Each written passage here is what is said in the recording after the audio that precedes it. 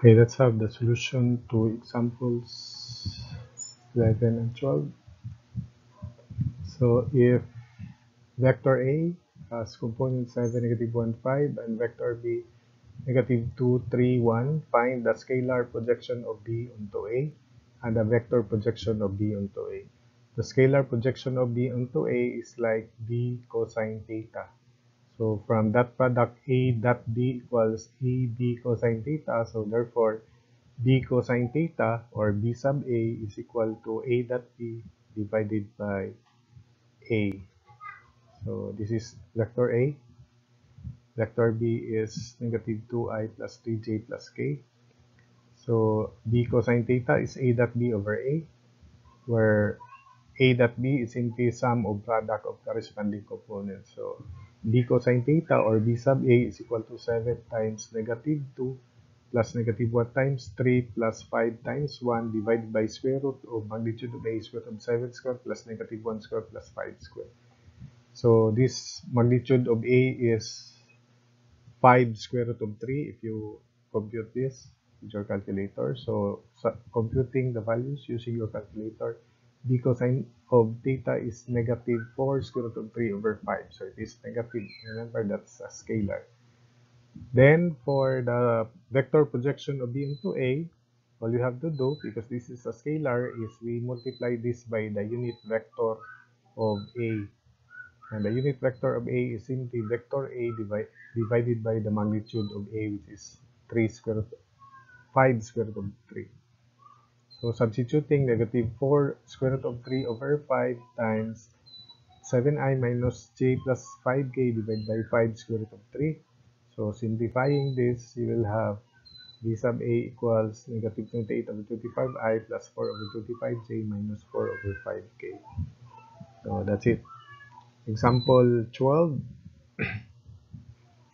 Three consecutive vertices of a parallelogram are negative 3, 4. So this is just a 2D plane. So negative 5 comma negative 1 and 1 comma 1. Find the area of the parallelogram. So let's plot the points. So negative 3 comma 4, then negative 5 comma negative 1 in counterclockwise manner, then 1 comma 1, and then the missing side should be, you have to verify, it should be 3 comma 6. xy is 3 comma 6. But anyway, that's not needed. We only need that if you want to solve for the area of the parallelogram by area by coordinates to check your work. But I will leave that to you. So you have to verify that is 3 comma 6.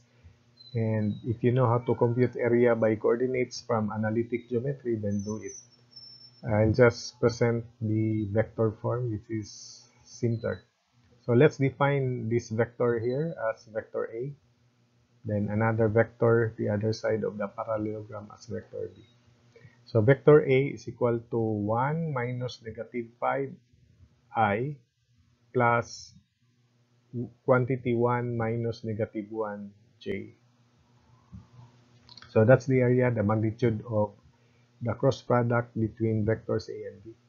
So vector A is 1 minus negative 5 of I plus 1 minus negative 1 of j. So it is 6i plus 2j.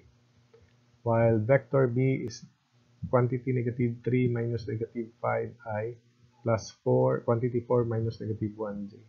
So it is equal to 2i, positive 2i plus 5j. So we now obtain the cross product.